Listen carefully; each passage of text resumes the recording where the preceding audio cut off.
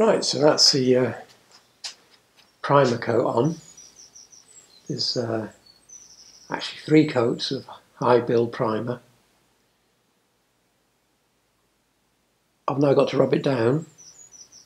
I can still see the pressing lines in the primer. Hopefully that will have gone by the time I finish flatting it. So the next step, if I move you down here, sorry for the sudden movement, and the rather wobbly camera control, I can see some very minor imperfections that I haven't addressed with the filling, but they are minor. So it's the surface now, really, that I need to address. So to make sure it is as flat as I can possibly get it, I need a bit of aerosol black, which I will then allow to dry and then flat off, and the black will let me see any low spots. So we shall come back to this once I've flatted that off. So the guide coat's dry. To knock it down, I'm going to use some 800s wet and dry and lots of soapy water. So I shall rub that down and let you have a look and see what I found once it's done. Right, we're about 45 minutes on. I've done an awful lot of sanding to get rid of the black guide coat, and you end up, hopefully, with something nice and smooth like that, with all the black gone. Rub through here, whereas I've still got a bit more work to do around this edge. That rippling in there is from the pressing, the original pressing, so I'm not going to get too worried about that. Where I've gone through like that, I will just use a bit of aerosol to cover the bare steel and then give it a very light tickle off. And the only place so far that I've found anything that worries me, well, it doesn't worry me, but the fender tip where I had to do the welding and filling, there are a couple of small pop marks from the filler. So I will spin this round and show you, and I'll just mention what I'm going to do to address that. Right, and on the back of the mudguard, I don't know if you're able to see this because they are very, very small. There are 3 little chips there, 3 little chips there. There's a very tiny amount of marking there, but you can't feel it. So to get rid of them, I'm going to use a bit of cellulose stopper, which you're meant to apply with a fine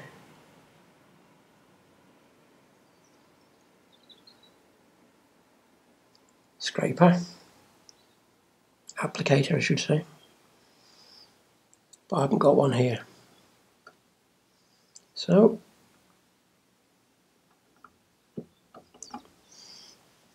and to be honest, that's the only thing I've found particularly. There are various small imperfections in the metal generally, where it's been pressed and where there's slight lifting at the edges of holes and things, which I'm not going to be bothered about. There's a couple of places where I've rubbed down to the etch primer, and a couple of very small places where I've gone down to the metal, particularly on studs, where I wasn't being very careful. So I'll flash that off, as in let it dry. I'll sand that off to smooth. I'll then re-aerosol that and the other bits I mentioned. And then I think this is ready for the base coat. I hope so. I haven't found anything else yet, and I'm particularly pleased that, given the amount of filling I had to do on this, that this is really the only bit I found with pop marks, and they are very small. To be honest, you might even have got away with it. but might as well try and do the best job you can. I mentioned earlier the marks made by the stamp that created this mudguard. Now, as you can see, I haven't started rubbing this down properly yet, but you can probably see the lines which go right round both sides from where the metal stretched downwards as the shape was stamped out of a solid piece of steel. I'm hoping that my sanding will get rid of these, but I thought I'd just show you them.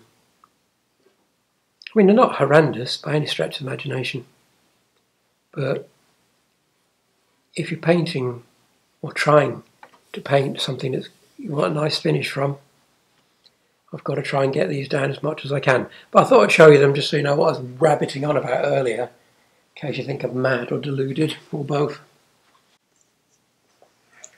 Right, the flatting's all done. The only real point of interest was the stamping marks, which have come out really well everywhere. You can probably just still see lines there, but that's because I've rubbed down to the etch primer, which is shadowing through, which makes it look worse than it is. You can't feel anything there, so I think we're going to go for the base coat. And here it is, a very high glitter silver.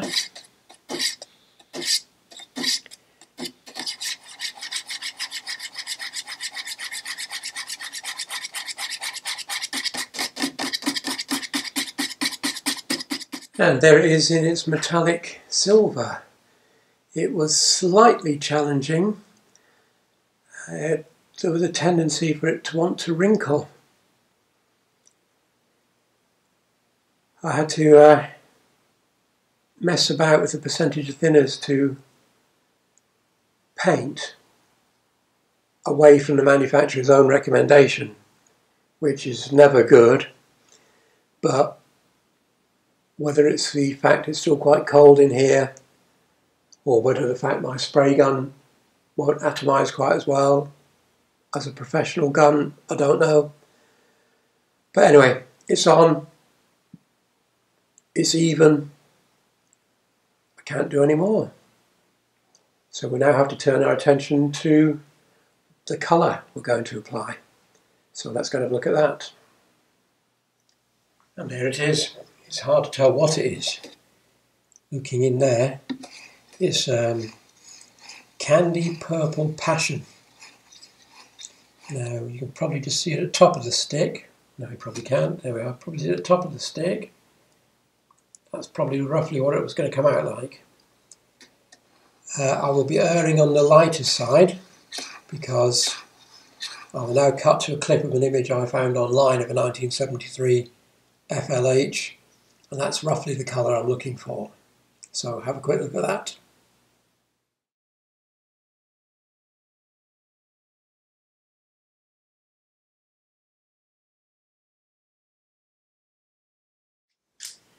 And there's the candy on. It's a fairly light purple I'm going for. Don't want it too dark. It will look slightly darker when the lacquer's on. It will also change colour outside. So I'm hoping it's going to look okay. I think it's pretty much in the colour range I want at the minute. But, you know, you've got to go with something. And this is it. So the next stage is to lacquer it. Right, there it is out in the sunshine. It has a good shine to it. It has darkened very slightly with the lacquer on. It's the sort of colour I was aiming for. The finish is not what you get from your local body shop, but for a domestic garage it's perfectly acceptable, and when that's bolted on the bike I don't think anyone's going to be pointing at it going, that's disgusting. So that will get put away inside now. Whilst I get on with the back mudguard, I won't bother showing you the back mudguard unless something terrible goes wrong. I will show you the petrol tank because that's obviously going to be slightly different. So, another long day in the garage ahead, covered in paint. Right, I've moved the camera inside along with the mudguard, which is going to be stored in here for a while. And this is a more accurate reflection of the darkness of the colour. But for some reason, the CCD on the camera, is that the right word? Yeah. The sensor is making the colour lighter and more blue, which may be because it's candy, I don't know. Either way, it's not giving a true reflection of the colour. So possibly I may have to take a photograph in RAW, manipulate the colour and put it up later. But anyway, that's nearer the darkness shade-wise. So watch this space. Okay, I wasn't going to show you the mudguard, but being fickle, I've changed my mind. There it is in place. The reason of showing it is because I can't remember if I showed you these. In an earlier video they were in grey primer and the chrome was flaking off these shocks. Sadly it's all too far gone to do anything with. So I removed all the flaking paint, flaking chrome, sanded them down, hit them with silver and then lacquered them just to make them look a little bit smarter. Touched in various bits on the swinging arm, which is slightly dusty at the minute because I haven't wiped it down, which I forgot. But anyway, the swinging arm looks better again, the rust's gone. Same as little bits of rust that are on the frame around this area there, that's all been touched in just to make it look a little bit smarter. Rear lights on, rear lights wired up. I made a short loom wrapped in tape up to where the battery was and the remaining wires were that I mentioned, and I was going to fit proper multi-plug, but because of the current situation I can't get hold of one, and that's unlikely to change for some weeks yet. So I've just used Scotch locks and tucked them all out of the way, and I can replace them at a later date. Tail light works, brake light works, the wiring's there for the indicators which will come through this hole. Is it that hole? Maybe it's not that hole. Maybe it's a hole over there, I can't remember. Anyway, there is a hole. There's enough wire for them to connect up the indicators once I get the bar that fits on here. The bottom of the mudguard, where I welded it, has come out rather well. It's nice and straight. The arch is good.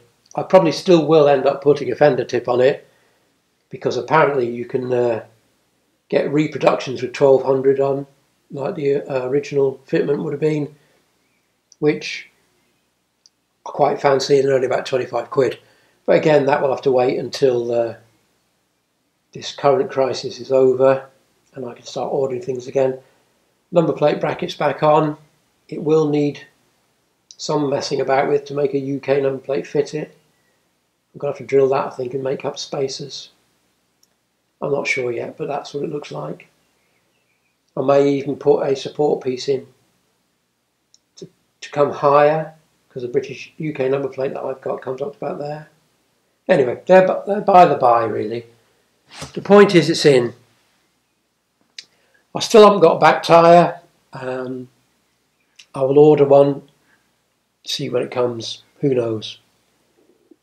Stuff I'm ordering at the minute, some of it's coming in 48 hours and some of it's taking 2 weeks.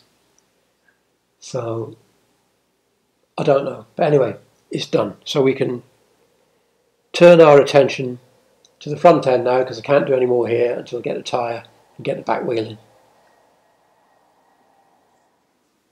Right, there's the front one in place. Now the only way I could see to get it on, and I made it because I'm very stupid, is because the way the cutouts are and the bracket is for the brakes, I had to turn this fork leg through 180 degrees, drop the mudguard down until the cutouts were above. Sorry, let me restart that again.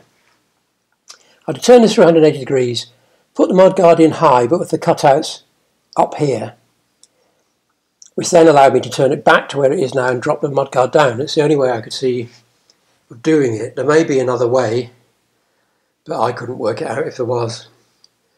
But anyway, it doesn't matter. It's in, it's on. We're going to do the wheel next and then address the brakes. But the front end is starting to look an awful lot nicer than the matte black and grey primer finish it was when I got it. So I'm quite happy with that so far. Things, touch wood, are going reasonably well. The petrol tank is obviously the big issue, and we will be dealing with that soon. I might build the brakes up next, so the front end's done. We shall see. Right, while we're up at the sharp end, I might as well stick the caliper on. So I may get in your way slightly here because the things are very cramped. I've had to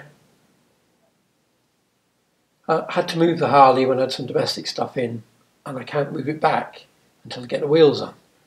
So I am trapped in a corner here, so hopefully I won't get in your way. We shall see how we go.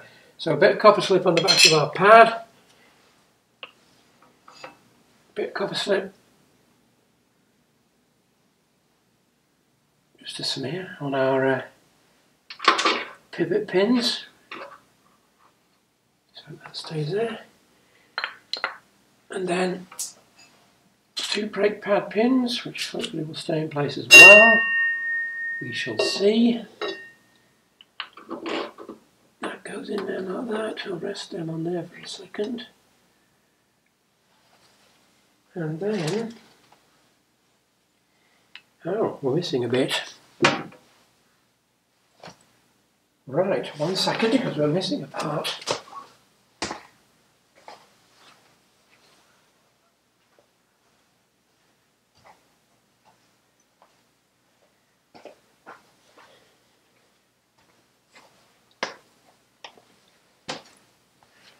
Sorry about that, I don't know how I managed to forget this little bit.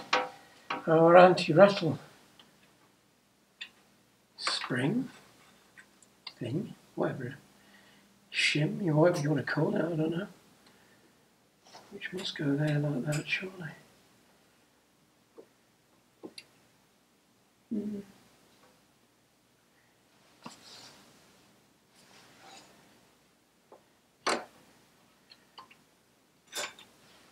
Didn't really pay attention to which way around that went, did I?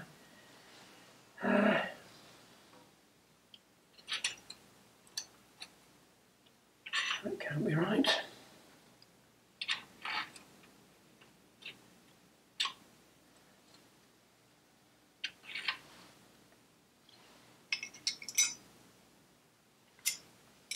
Yeah, that is right. That's strange. I thought that would have gone over that second part, but obviously it doesn't. But anyway, a little bit of copper slip on the back of the second pad. A little bit of copper slip on our stud. I hope you can still see all this. And then that, in theory, well, it would do put them on first, I think, because that will help line up those pins. So in theory, it should all go together.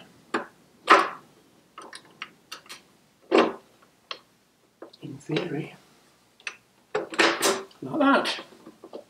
Lovely. So then we have our mounting bolts.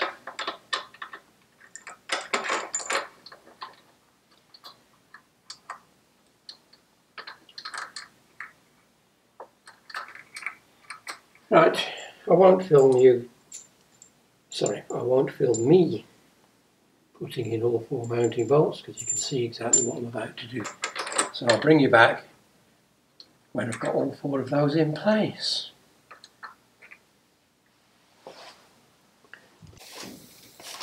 Right, they're in and they're run down. So the final job is to torque them back up. £30 minimum according to the workshop manual. Which is quite a lot really for a caliper house, but there you go. That's what it says.